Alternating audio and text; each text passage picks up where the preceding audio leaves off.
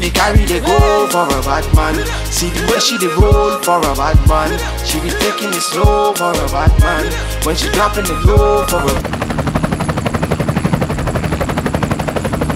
Always check with your sister loctician before you make any changes to your current hair care regimen. On to the video. I only use 2 shampoos. One is Natty Dread Lock Shampoo. I actually found this on Pinterest. But yeah, their website is nattydread.com.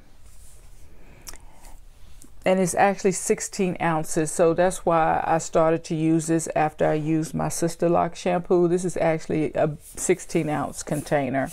And it is a clear shampoo. And I will also use any type of inexpensive clarifying shampoo. This is the VO5. I'm sure I probably got it from the dollar store or wherever they sell it, but it's a clarifying shampoo. The trick to my shampoo, however, is I got this from Sally's, and it's a hair coloring bottle. I do a 75-25 mixture. So I'll have about 25% shampoo and I do 75% water. And then, you know, once I braid and band, I just take this and I make sure to put the shampoo in my roots, fluff it up, and then move the suds down the little twists. Let's move on to what I have in my water bottle. So I just use a glass squirt bottle that I got off of Amazon. Yeah, all I use for my water squirt bottle is